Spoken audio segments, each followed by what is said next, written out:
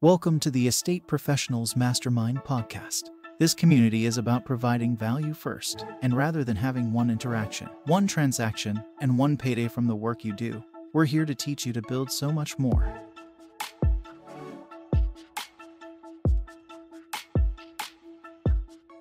First of all, Chad, thanks for everything you do. I think I can probably speak for everybody on this call, but you're a great mentor, and I've learned a lot from taking both of your courses, so thank you.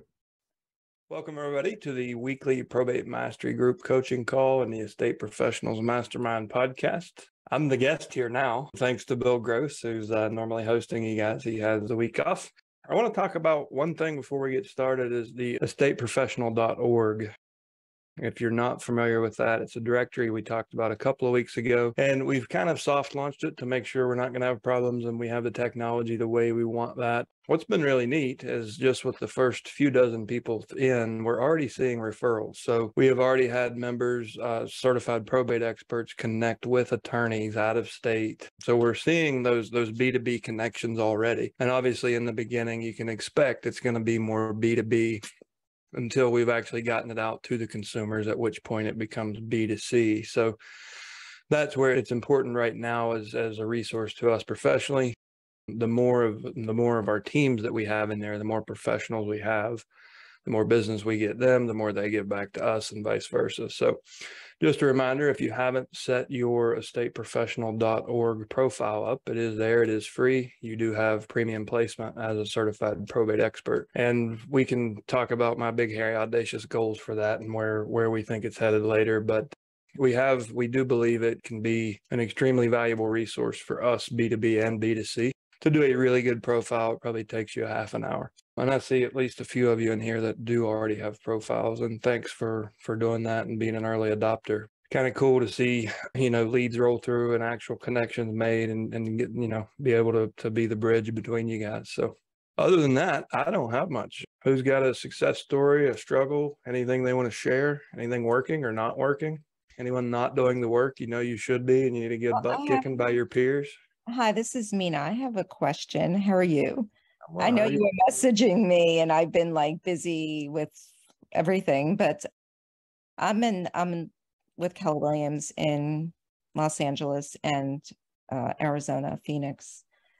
So with the support of Keller Williams in the South Bay, we opened up a trust and probate division. Yeah. So it looks grander. It's not just me. But, I find that, and I think it's probably Los Angeles, I find that, I connect with attorneys and, I don't know, an eloquent way, because they want to come and speak in my office, right? Which is great. But how do I say, oh, well, if you give me business, I'll let you come speak. What's a nice way to say it? I think yes is probably the nicest way to say it. And, just don't have such high expectations that they owe you something. Just make sure, you could put it as, yeah, that'd be great. What topic would you like to present? And then just leave it at that. Put the onus on them to say, here's how we can provide value to your audience. It's interesting. I have a radio show also, and I've had some attorneys on there, like a real radio show. And do you know, they haven't sent me anything. I have them on my show and they haven't sent me anything. Have you followed up? Have you talked to them since the show? Yeah, I have. And I don't know if they're just small or I don't know. I think they're doing a lot of networking also. Are you a direct person?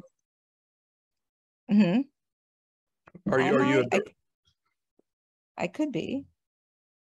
Yeah, I would like to be, but have you taken the Earn course? The which one? Earn, this one? No. I would encourage you to look there. I shared all of my best ideas in that course of how to actually get authentic connections with attorneys. And I think you'll get some ideas of how to reconnect with those folks. But in that course, in the first, probably 2 hours, I really show you what the industry looks like from a macro to a micro standpoint. Right.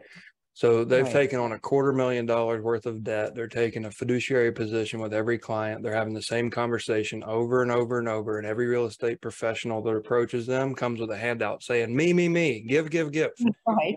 Right. And they come in. So the whole point of this course is to help you be empathetic to their position, not as an attorney, but as a small business owner, and to really find ways for your small business to support their small business.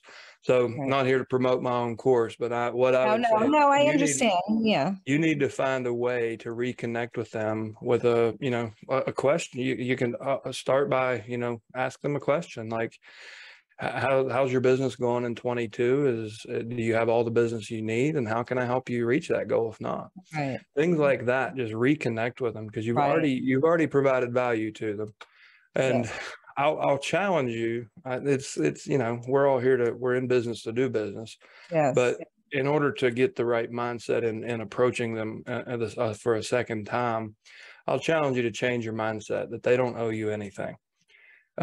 You did something professionally that supported them. That's great. You built some social capital. You might not have cashed in on it yet, but if you proceed with the mindset of they're going to pay me back eventually, I better check in and see how they're doing and what else I can do for them. I think you'll find they're buried. And then we talk a lot about what I call administrative drag in the Earn course. 90% of their days are spent doing repetitive, redundant administrative tasks and having the same conversation over and over.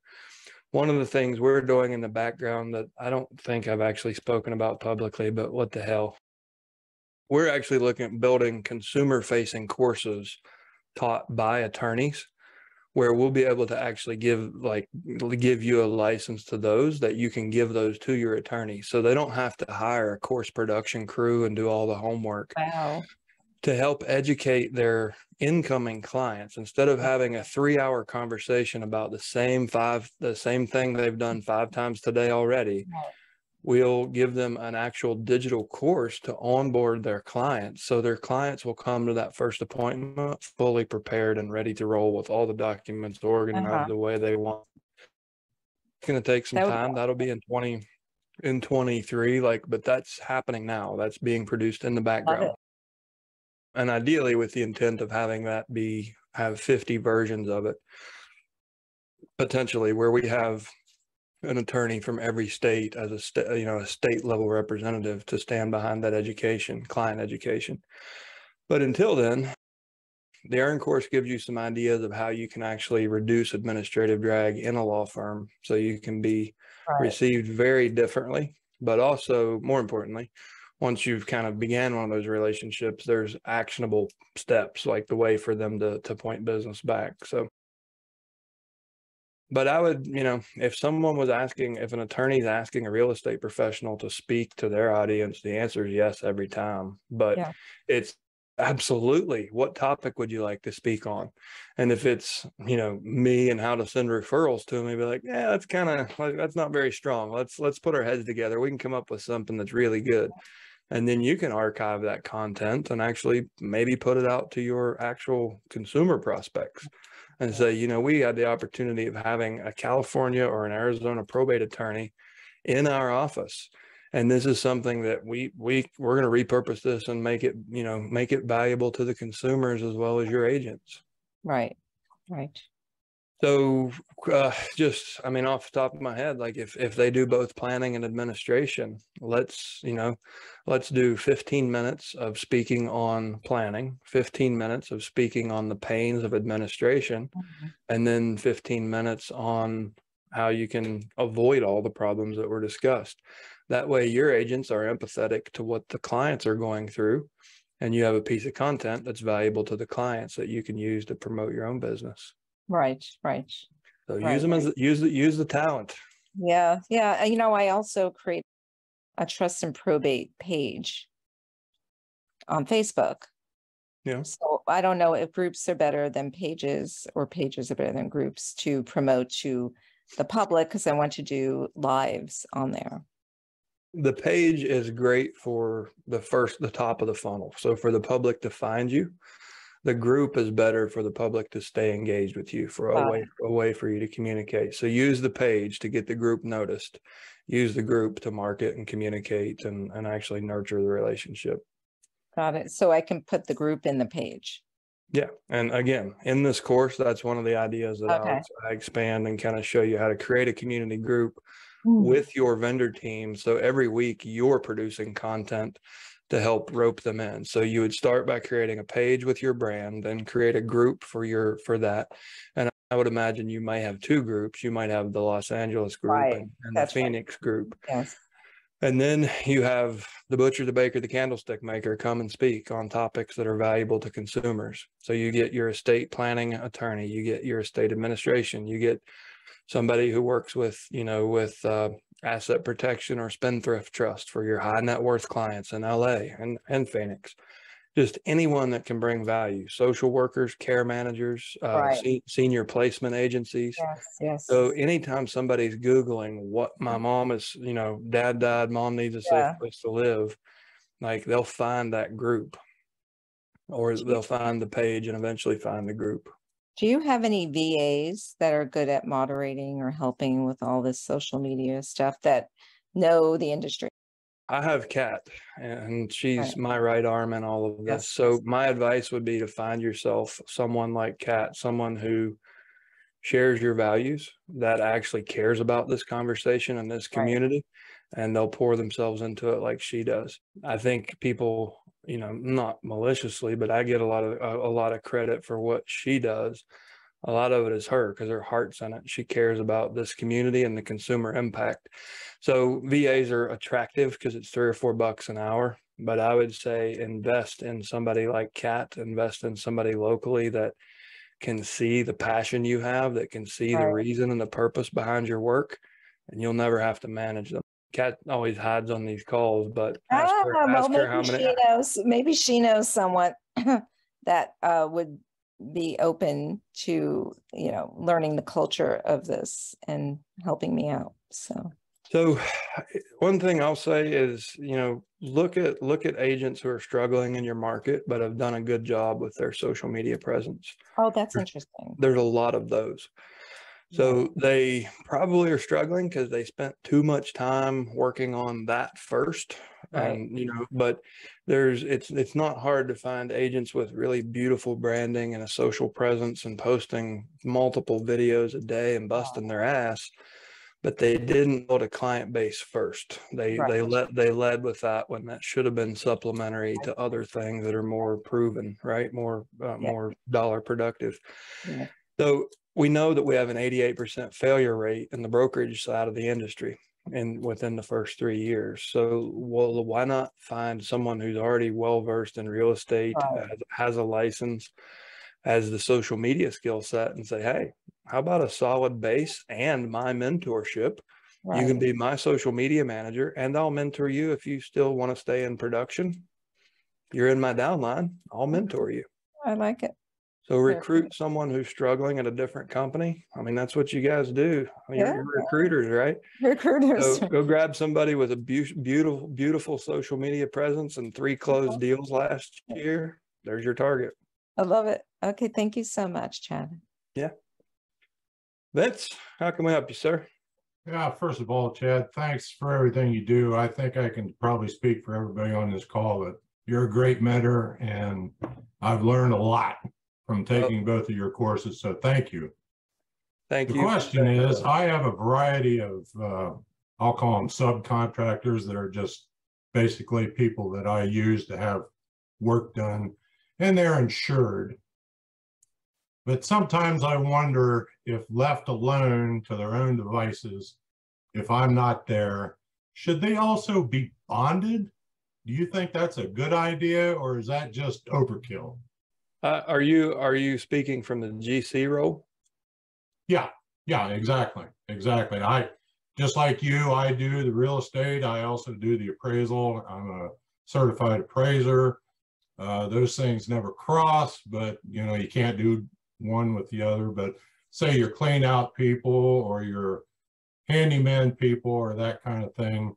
I was just wondering if maybe bonding them would be overkill, or whether just being insured is good enough. It's always been good enough for me. What I find is the more requirements you have, the less options you have, right? In that particular area. Finding somebody who's bonded, insured, and also a good self-managing contractor, they're probably a GC, not a sub, right? So it's a pretty tight filter. What I would recommend is just make sure you've got the right policies in place on your GC company, and that you've got an umbrella, and you're probably fine working the way you are.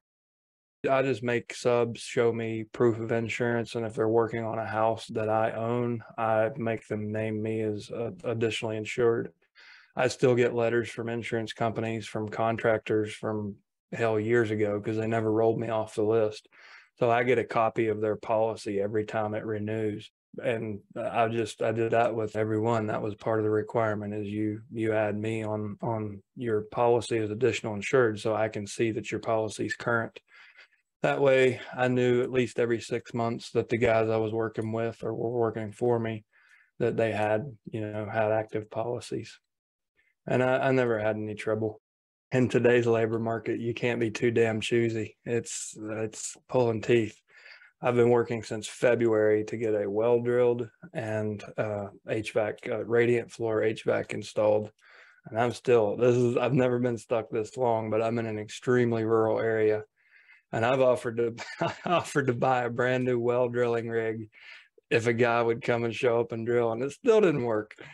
So it's you kind of have to take what you can get right now. Yeah, that's true. In some sectors, I have a tremendous redundancy in people that I can call to have certain things done. And in other places, it's a black hole. There's just nothing there.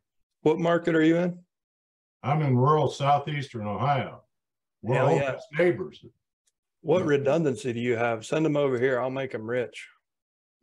We have no tradesmen here.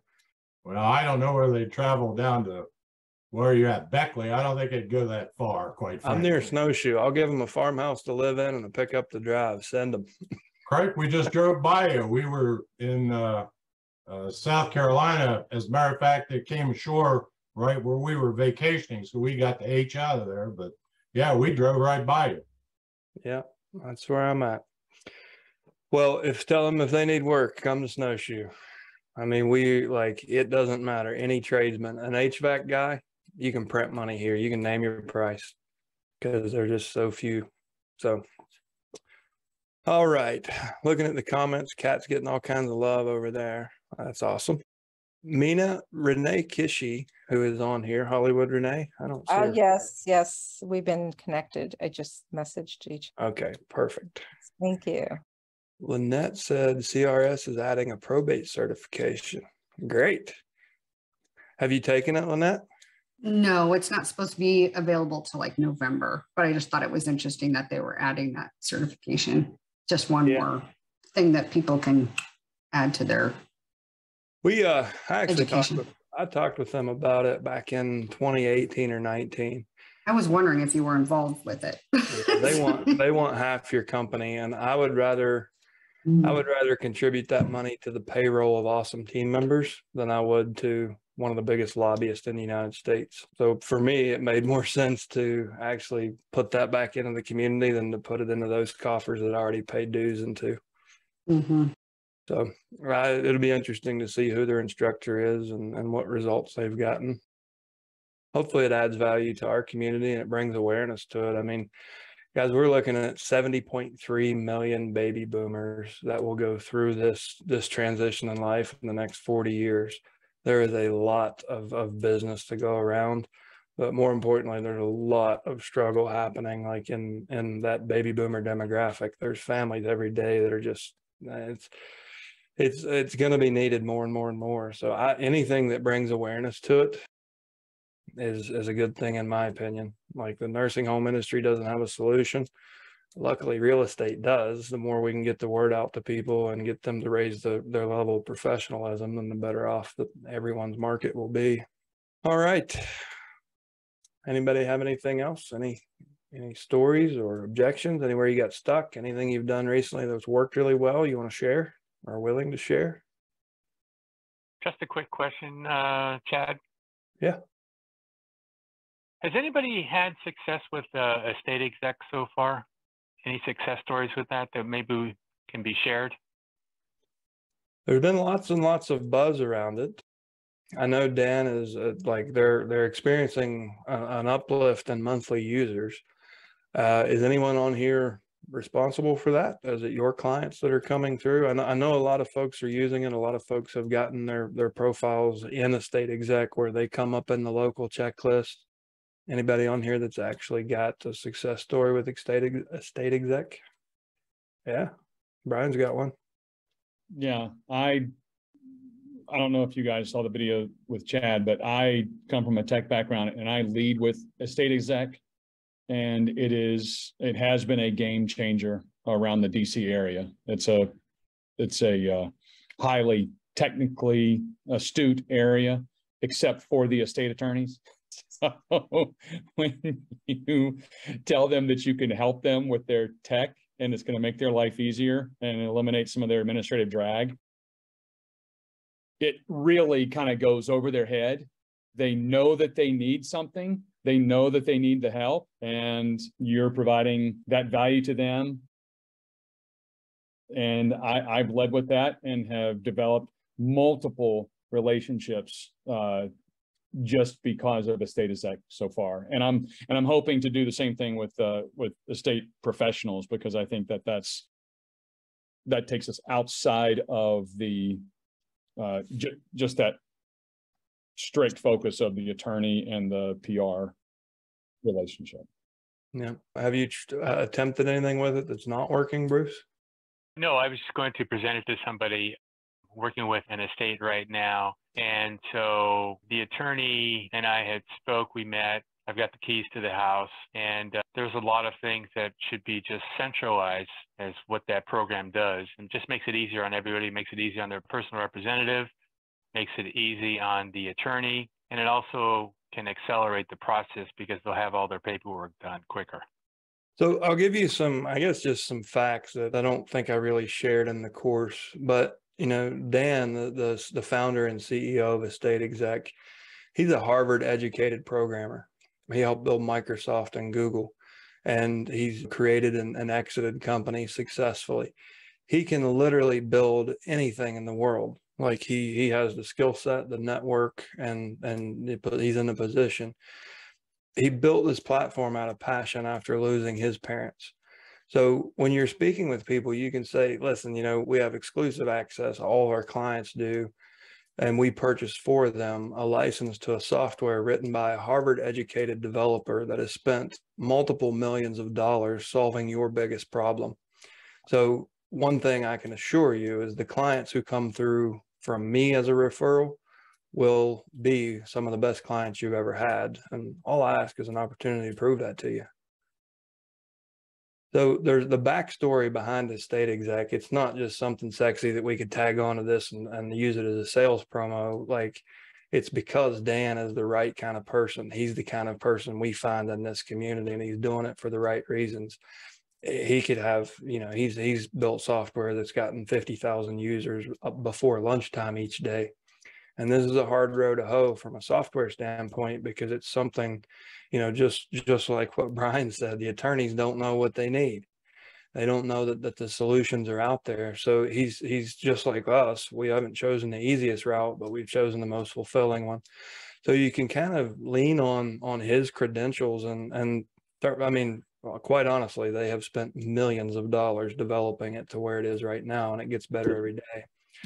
So you can kind of use that and say, you know, listen, there's a guy who was on top of the world in software that came back down here to fix this problem, and I can put it in your hands, and I'll give you the best clients you've ever worked with.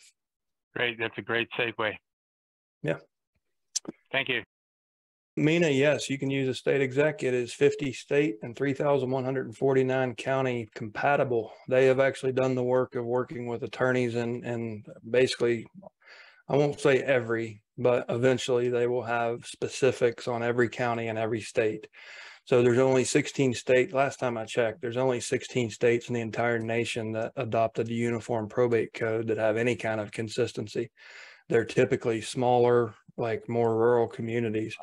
So if you live in a major MSA, I'll say one of the top 50 MSAs, there's pretty much a specific probate process, and the more people, the more complicated, because the more attorneys you've got involved, and the more policy has been written around it. So that's one of the really, really unique things, and it looks simple on the front end, but the back end of it's a nightmare from a software standpoint, is having, locally specific checklists with locally vetted professionals. And that's what, the direction we're moving with estateprofessional.org is getting the community we've built here with the integrity and the level of professionalism, getting that into those checklists where an executor doesn't have to struggle.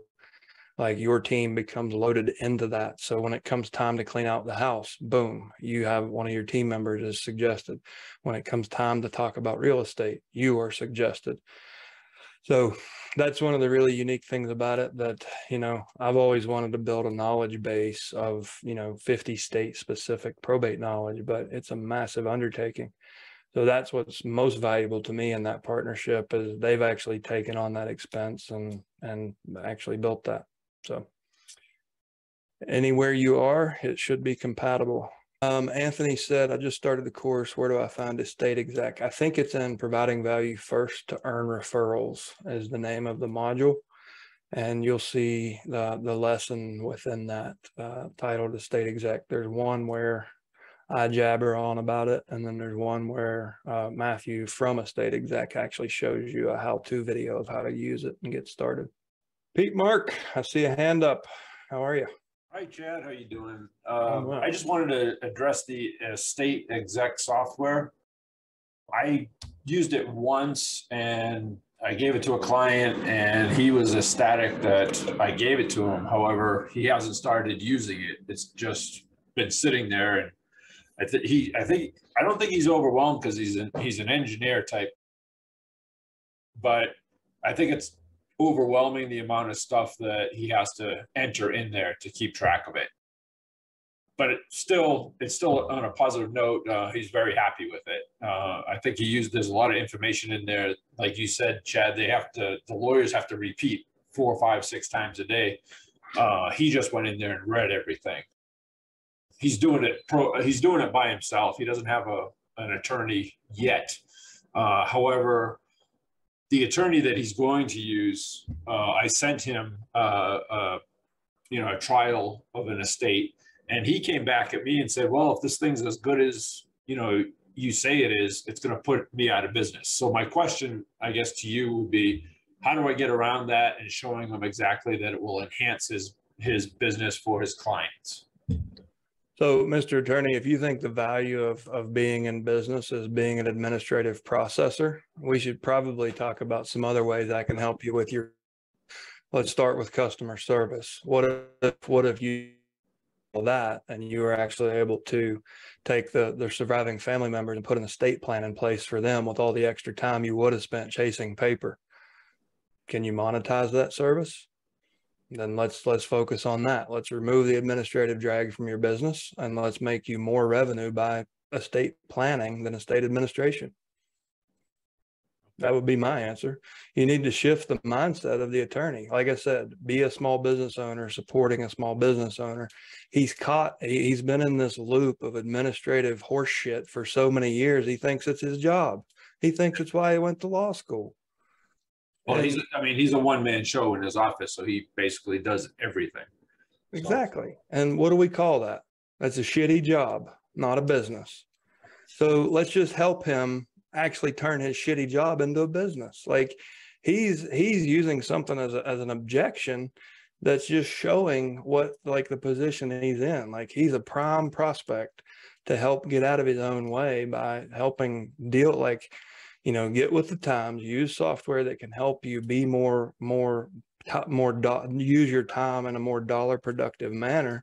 And, if I give you an extra 5 hours a day, what would you do with it? And he may sit around on Facebook and waste it, But what he should be doing is actually calling people and saying, hey, who do you know that doesn't have an estate plan? And how can I help? And so shift his mindset. You can be don't be as abrupt as I'm being here, but I'm trying to make a point. Like he's thinking about his business the wrong way. Okay, thank you. I mean, he's given me 4 or 5 referrals, so he's my prime referral attorney. It's just like you said, he's been in this circle so long. So I appreciate it. Thanks, Chad. Buy him a copy of Traction, the book. Okay. Gino Wickman's Traction, and ask him to read that. Sounds good. Thank you.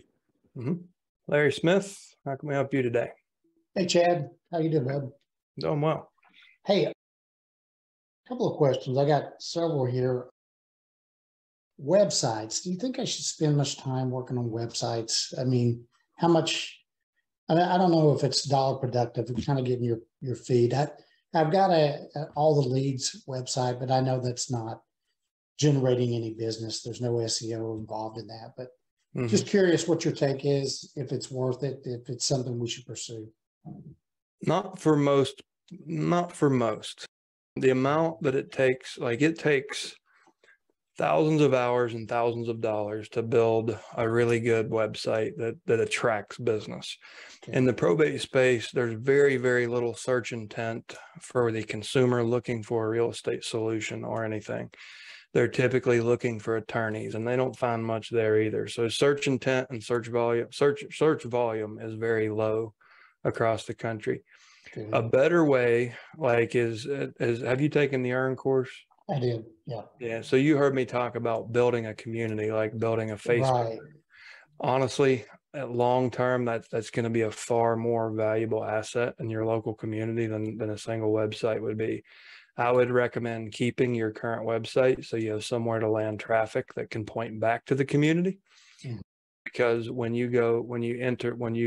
you're not already, when you get yourself set up in EstateExec, they're going to, in the checklist, it will link out to your website and a scheduling page.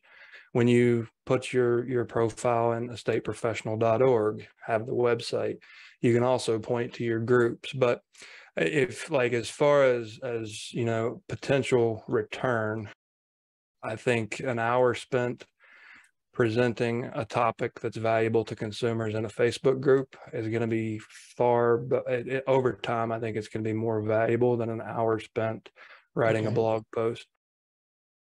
It's just, it's tough. It takes a long time to do, and it's easy to wear yourself out trying to get there. So like I said, I'm not suggesting you take your current website down and something's better than nothing. But as far as getting that thing to index and create inbound business, it's pretty tough to do. Yeah. Okay. Where with a community, you can do it in a matter of days. If you have your vendor team and you have someone pitching every Tuesday night, presenting basically an hour-long class to the public, then you create an archive that becomes discoverable. I think you'll get a lot further with the same amount of time and less struggle. I'm trying to remember. There are some resources within Earn to create a Facebook group. Okay. Yeah, there's a module that talks about. Okay. I don't do the app like the exactly here's how start to finish. But if you've ever engaged much with Facebook groups, it's pretty straightforward. The reason I didn't do a how-to is because it's going to be obsolete in 3 months as soon as they make UI changes, and I wasn't going to chase recreating that over and over and over. So I really give you the concepts and the ideas and what to do, not how to do it, because awesome. That's going to change all the time. So I got a couple of other quick questions. Going to best practices on call protocol when you're calling the petitioners, the PRs. Do you have like a number of times you want to run through that inventory? What's too little? What's too much? Just curious. By inventory, you mean the list of petitioners? Yeah, the old real estate term. I mean, in theory, we want to speak with 100% of them. That's incredibly difficult to do these days. Like, even with, I have several friends that run call centers or contacts that I've spoken to. Contact rates are around 5% across the board. So you're going to fail 95% of the time. You're going to leave voicemails that never get returned. In theory, if you have the time and you want to keep calling until you've spoken to all of them. Some of the most valuable leads in my almost decade of experience with this, the easiest to convert probate lead is the one who has ignored everybody's phone calls for the last 3 years, and your phone call creates a breakthrough. One of those, son of a bitch, he just reminded me what I've been running away from. And then they actually engage with you, and you can have your team come in and do everything for them. They're more submissive at that point. Not that we're not looking for, but they know, like, every morning they wake up thinking, I really need to do that, but it's so painful. It's, it's such, like, I've created this block that I'm not going to do it today. And I've gotten calls from people that had my letters hanging on their refrigerators for 2 and 3 years. And man, when they made the decision, it happened in days. House empty, house on the market, house sold. So if you have the time, to go back through those lists, just keep calling until they say, no, or please help me. We've done nothing. So okay. I realize how challenging that is. This compounds very quickly. If you have 100 people a month, at the end of the year, you got 1,200. And if you didn't keep notes and constantly keep in touch with them, you don't know which 1,200 have sold, which ones haven't, where they're at in the process. It's, that's a challenging thing. That's why, the Earn course is really, it's for, and myself included, nobody can prospect hardcore all day in and day out every day, like, just based on that. That's too general of a statement. People who are really good at being real estate professionals oftentimes don't have the willpower, tenacity to do that every day. There's obviously people who do that as their primary, job. ISAs can do that every day, but we're typically visionary entrepreneurs. Like we chase something new. We're reading 6 books at the same damn time, and it's just usually not sustainable for us to hammer the phones 8 hours a day, day in and day out for 5 years. Unless you're a Mike Ferry, follower, you're probably not doing that. So what Earn is an opportunity for you. Instead of, being down on yourself and quitting, it's an opportunity to kind of switch. Like, okay, I'm going to work attorneys. Well, that's getting exhausting. I'm going to go work with personal reps. Well, I got my ass handed to me. No one's answering the phone. I'm going to go talk to attorneys. So for me, like, quite honestly and candidly, it's an opportunity for me to present a different approach to get the same result for the consumer and for your business. But instead of people getting to the point where they're burnout on the phones or with direct mail and quitting, it's like, let's try a different approach. Let's go B2B and serve the same clients. So that's what I would recommend, is hit the phones when you can, hit the attorneys when you're tired of it, and like you'll do well if you're doing both. Yeah, so that was my take on it. It seems like, with where I'm at, you can't represent yourself. So many of the people that I have talked to, so the education has been that they are relying heavily on the attorney's lead and almost all of it. Are you in Texas? Yeah, I'm in Texas. Yeah. So it seems like that is the ultimate play, is just to stay marketing and working with attorneys. I'll tell you, it's the path of least resistance, because you can do less work in a more professional manner and get the same amount of business.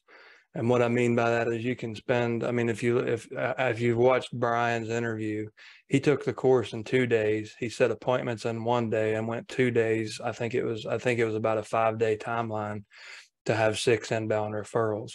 How many of us have gotten 6 deals from prospecting a cold probate list in their first 5 days? No. So, like, it's a way to, it's just working at a higher level. There are fewer people who are going to have the courage and the level of professionalism and ethics to approach an attorney with something valuable. So we almost have no competition. And it's pretty cool when these attorneys are like, holy shit, no one's ever asked me that. No one's ever offered to do anything like that for my business. And you got them. Like, it's a lifetime relationship. As long as you really listen to what they have to say in that course. Like, they want to make sure we even if we're not a fiduciary to their client, they are, and they want to see that transferred. They want that level of customer service and legal, legal responsibility. So it's higher level work that honestly requires less work to get the same or better result than prospecting the families. If we are going to call the personal reps, we call them executors or executors here, but number of rings, number of voicemails. Bill Gross, I talked to him. He's not a big voicemail guy. I know that when you were with all the leads, you recommended doing that, or maybe it was Bruce Hill that did. No, it's me. I like when I first started this, and what, the system that all the leads, what we taught there really came out of my efforts. And I, at the time, Mary Lou Tyler that wrote Predictable Revenue, she was using my business as kind of a case study, and I tracked every KPI. The first 12,000 pieces of mail and the first 12,000 phone calls made, like I tracked all that, and really like that was my test case. I basically took a year's worth of data or the first year's worth of data and just followed it through meticulously. And I mean, mega geeked out on it. So a lot of the things that I taught Bruce, I brought Bruce into this. We met around that time, and he was leaving Roanoke and transitioning into Raleigh.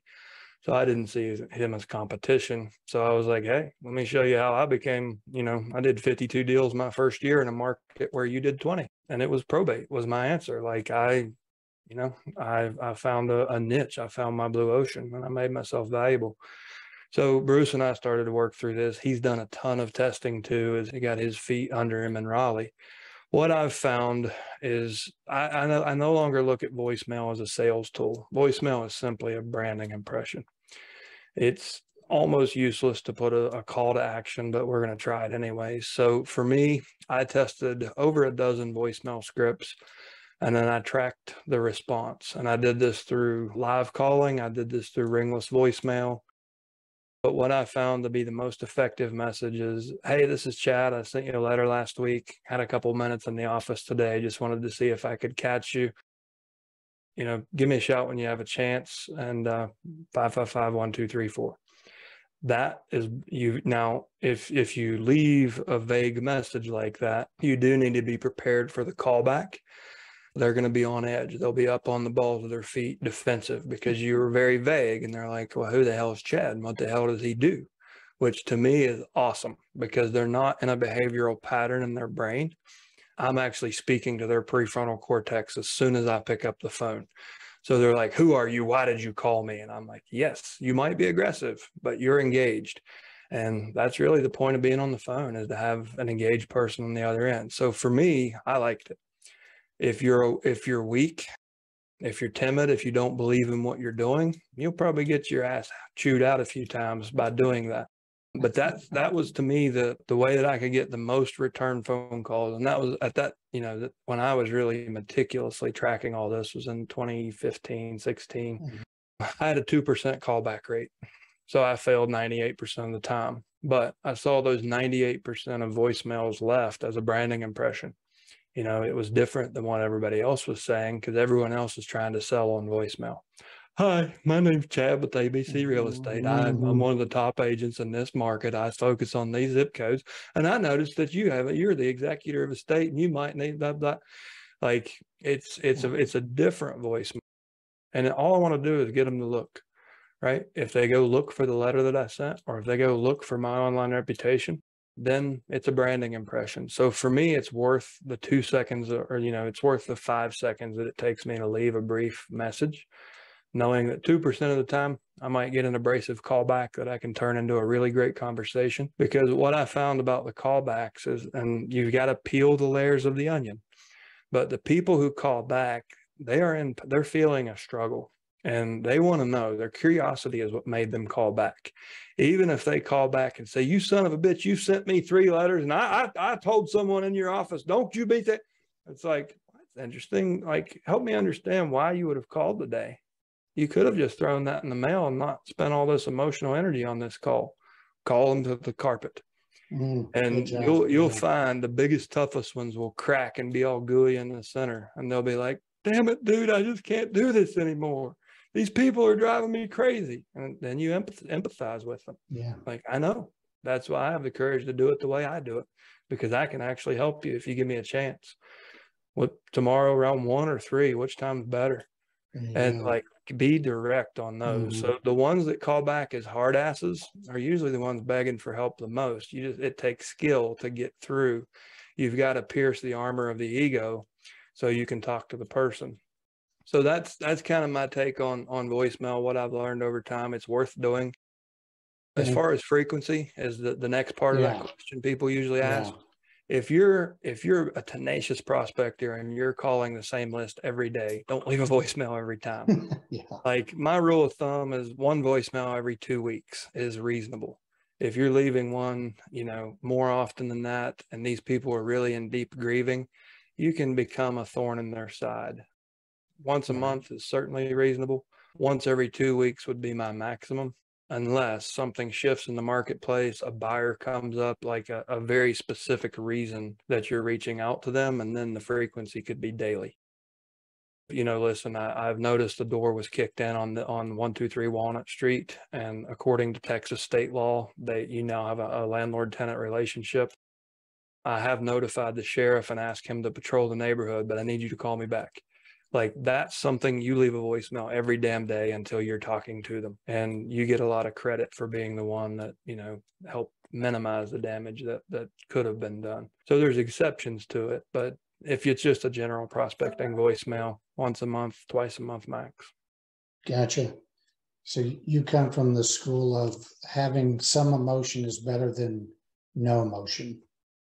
When you get those angry callbacks, that means they care. It does. I know a lot of people don't think of it that way, but they do. Typically, it means they're very ego driven. They don't have a strong level of self-awareness. But if you know how to deal with that, and if not, there's some really good books on that. Ryan Holiday wrote a book called Ego is the Enemy.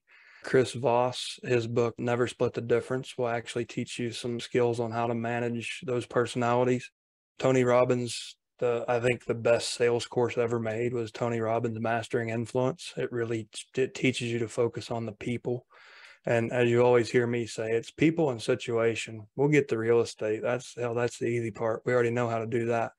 If we can be professionals, like if we can understand how people think and what feelings and what emotions drive their actions, then we can really, really be skilled salespeople.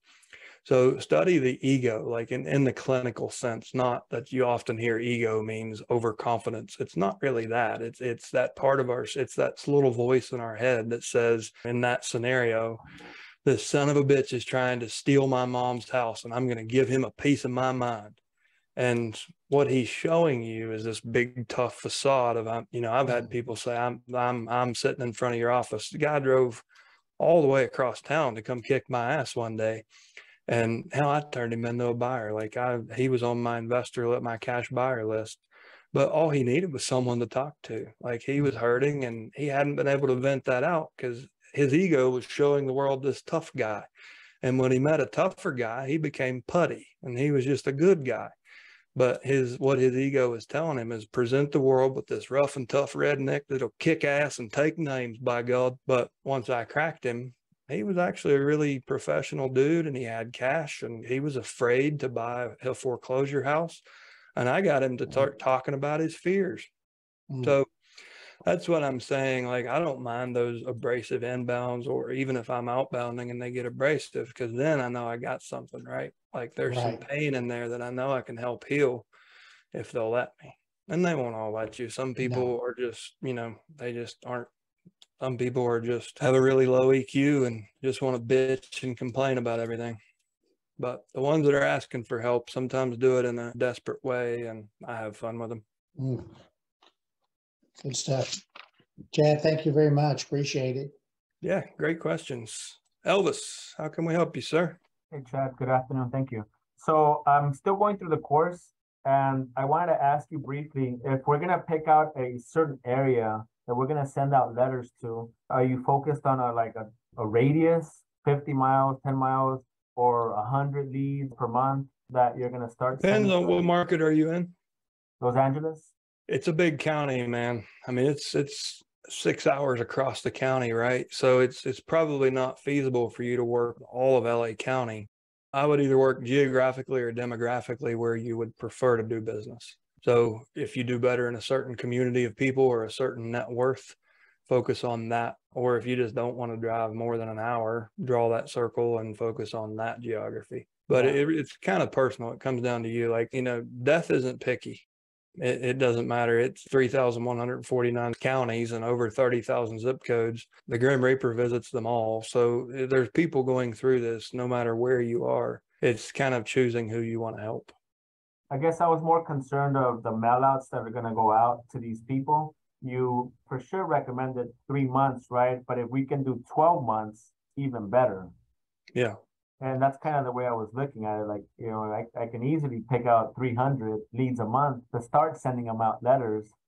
But maybe this will help you. So for me, like in all that tracking that I was talking about earlier, I tracked the first 12,000. What I found is I could convert 6% of a cold list over a quarter, over a 3-month period. So roughly 2% per month per list. Now, those would obviously overlap and begin to compound, and I would market for 3 months. But over that quarter, I could count on 2% of that list actually doing business with me. So in your case, if it was 300, you would have 300 the first month, 300 the second month. And then at month 3, you would hit the critical mass, or you said month 12. I mean, your critical mass would be 3,600 phone calls, 3,600 letters. And obviously they roll off if you're managing your list correctly and you're using a CRM and indicating the ones that said, no, I already sold it, there is no real estate, whatever. Then those numbers come down over time. But it's a big budget. Like if you're going to do 3,600 pieces in month 12, like just look at your budget. There's in the Probate Mastery course, one of the handouts is a calculator I developed in my own business years ago. Have you seen that? The Probate ROI calculator? Yeah. So you can use that to set a proper expectation for your budget and your ROI. That's why I built that tool. I chose to focus on 2 counties with 120 leads per month. Mm-hmm. And that yielded me, enough to, if I would have had a 3rd county that had the same similar lead counts and demographics, I would have taken on another one. I feel like I could have easily handled 200. Yeah. I've seen people handle, Cook County, Illinois, Los Angeles, Maricopa. Those are the 3 biggest in the country. And I've seen people, like individuals, able to actually take those entire markets and handle them and get the work done. It's pretty rare. Like it's a hell of a lot of work. Mm-hmm. So you've got to look at your budget, look at your time, and make your decision. But I think you can easily manage 200 a month. Yeah. Okay. And then regarding the calling, how often do you call new leads? Like the first 5 days and then every 2 weeks? So, and I've spent a lot of time working with folks from LA. You've got attorneys there who are selling the list it's a very low barrier to entry to get data in Los Angeles County. So you've got much more noise on the phones and in the mailbox in LA than you do in most markets, making it really tough. You've got to differentiate yourself in the first 4 seconds of the phone call. What makes you different? Because they have, in my experience in LA, they've developed a pattern and they know how to run people off. Nope, we got it handled. Our attorney's taking care of it. And that's the most common one you're going to hear. Or they're just not going to answer because they've heard from 17 wholesalers who have battered them up. I would say be careful not to discourage yourself because working the phones in LA is a really hard road to hoe. You're likely to find faster success and a higher return by working with attorneys on your particular market, just because you have so much noise out there. And I know there are people in LA County on this call. I think people would agree with me. It's a tough market to work. And using things like attorney relationships, community Facebook groups, in-person meetups that help families going through this, a different offer to punch through all that noise and actually show them something they haven't seen before is going to be your approach. My advice would have been different in 2011 or 12, but there's a bunch of lists floating around that are real cheap in your market and a bunch of people who barely know what probate is trying to get deals, and they're making it harder for everybody. So I would focus more on what you've learned in the Earn course than Probate Mastery if you want to have any of that beautiful hair left in 5 years. Yeah. Thank you. Is that what happened to you, Chad? It is. This is what probate the wrong way. All right. Kim, how can we help you today? Hi, Chad. I've kind of been lingering and watching all of your videos, but not actually been a live call. Just gonna admit that I kind of got scared because I tried a bunch of different things and it didn't really work. Like, went to the courthouse and they said they weren't allowed to provide lists. And then I called all the leads. I'm in Colorado, by the way. And then all the leads said they weren't allowed to provide the lists until after the probate had happened. And then I networked with, I actually got 2 attorneys to meet with me in person, and I feel like it went relatively well. But I'm only a year into the real estate industry in general, and then I've never done a probate deal. So I feel like it just kind of like crashed and burned because I didn't really have any experience to kind of give them. Okay. Well, thanks for being here and thanks for stepping up. What you'll find in this community is we've got Lynette in Denver and Dave Gwynn also in Denver, both on this call right now. Both have been working one of the toughest markets in the entire country for, hell, you guys have been here for years at this point. So it can be done.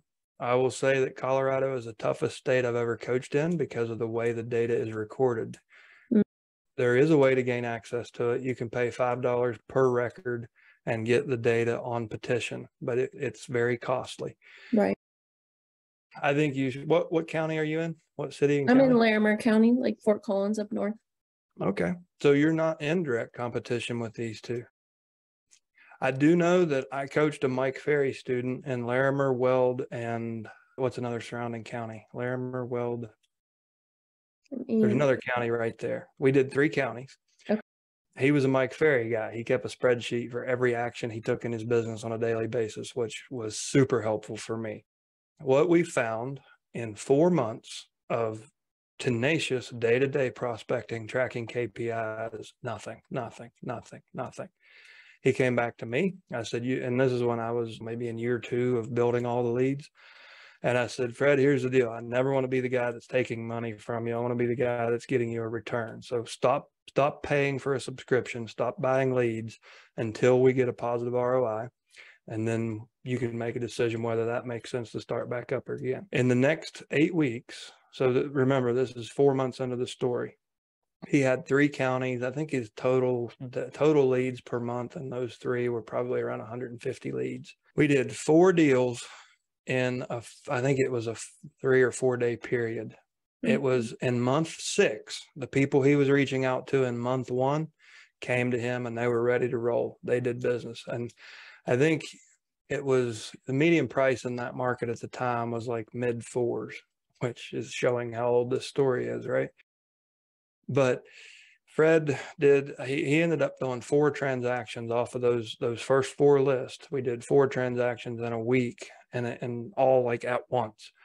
So what I've found in Colorado is it's a longer game because you've got a lot of investors are skip tracing obituaries. They're pulling obituaries, skip tracing every known family member and hammering those people. I have actually seen people petition on behalf of like for the estate, which is not technically illegal, but I wouldn't say is the most ethical thing. Like people opening estates before the family can. I've seen that happen in Colorado twice now. So it's a tough market. However, you've got people like Dave Gwynn who works that market and works a remote market. He works virtually a market in Florida. You've got Lynette has really found her groove in the higher net worth crowd in Colorado, and she's found some really interesting opportunities to help people. So what I would say is lean on the community like you are now, but get to know these folks, discuss ideas, go buy them beer. Like that goes a long ways in real estate. People love beer in real estate. But it's more difficult. I think, have you taken the Earn course? Not yet. I just took Probate Mastery a month So that's ago. something that again, because of the market you're in and the specifics and my experience there, you're probably better off just really, really helping the attorneys around that market, help them, you know, do less work and get more business than they ever have. And that'll be your niche. Like you'll be their gal. So look at, you know, follow what some of the ideas in this course and focus on the attorneys, using the attorneys to reach the consumers. And I'll just give you some insight into my advice. You're willing to be vulnerable in front of this community and somewhat admit failure or feeling like you failed. That takes a lot of courage, and thank you for doing that. Like that's an important part of this being valuable for all of us. My advice would be different if you came in with more strength and be like, hey, I've done A, B, and C, and all I care is give me D. I'm ready to go try it. Like if you had I'm ready to run through walls attitude, my advice may be a little different. But I think considering where you're at and some of the self-talk that I can see in you, you should go give yourself like, this is going to be easier. It's going to be more rewarding. And then come back to consumer prospecting later, whenever you've got some confidence. I would also encourage you to not give a shit about how many years you've been in the business. There's an 88% failure rate within 3 years. Most people in this business aren't professional to begin with, or when they fail. So it's not ever going to serve you to say, well, I'm new. Like, don't be timid. Find a level of professionalism you can be proud of. And when someone says, how many years you've been in the business? Help me understand why you asked that question is your response. Don't answer. Say, help me understand why that's important to you, and put it back on them. Turn the table and use their own psychology against them. It doesn't matter how many years you've been in the business. What matters, do you deliver on what you promise? Do you do it in an ethical manner? That's all that matters in this business. So like, I'm asking you to get first acknowledge that you've got some stinking thinking and it's not serving you, and it won't ever. So get rid of that. Next, I'll say, go do what's in the Earn course, because you're less likely to face harsh rejection or spend hours and hours and hours falling on your face in your market. And I think that you'll get like a renewed confidence and some pride in this, and that'll fuel you to go back into that game of direct prospecting. Awesome. Well, thank you. That's why I gave you the advice I did. Thank you. Winston, how are you? Hey, Chad, how you doing? Long time no see.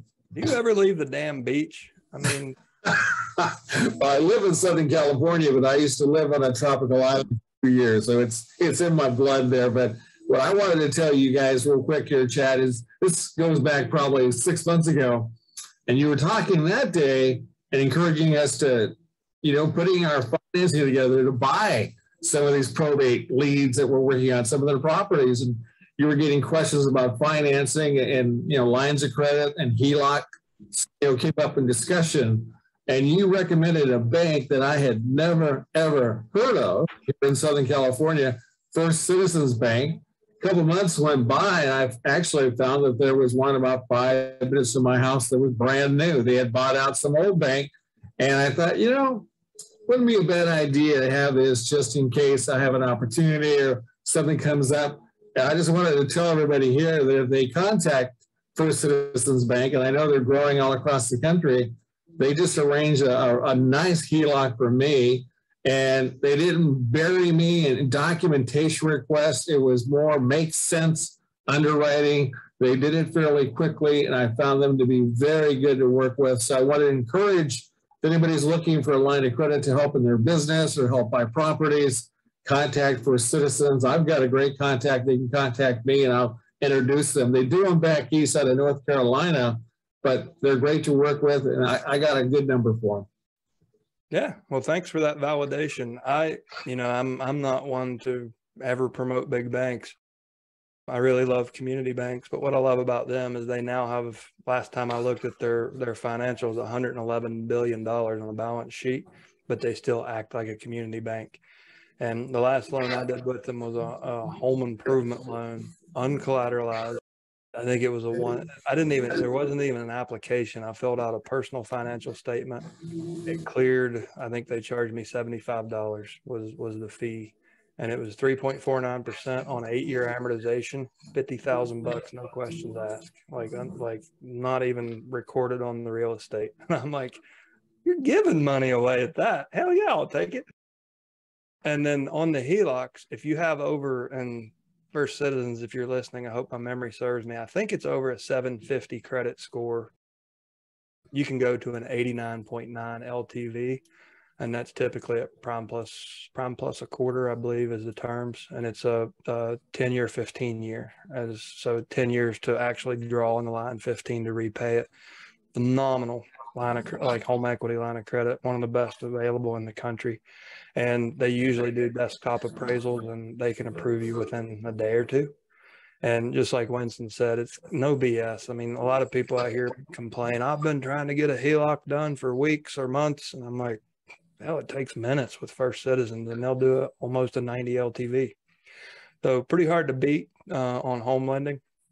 And also on the business side, I've told this story a lot, but there's some new faces here. I mean, with this entity in particular, the Magnum Opus project, I, in 3 weeks, sold a company, started a company, so rented a house, moved into an RV, and I just breezed in with an EIN number that was about 15 minutes old.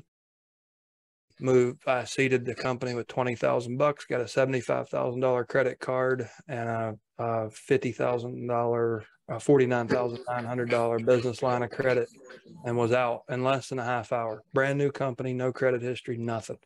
And there's lots and lots of people on YouTube that'll tell you can't do that. You have to establish business credit. What you have to establish is a banking relationship, and understand putting money into a deposit account. Because of the beautiful world of fractional reserve banking, you're giving them 9-to-1 leverage on your money, interest free. So if you put 20 grand down, they can loan 200,000. So to put 20 grand down and ask for 50 back is really not asking for much. They're in the business of loaning money, and they don't actually have to pay for their money. It's for the most part. So don't feel like you're unfinanceable until you've actually gone into a bank like this and put some money on deposit and ask for a relationship on the commercial side of the bank. You'll be surprised. So I'm glad you did that, Winston. That's awesome.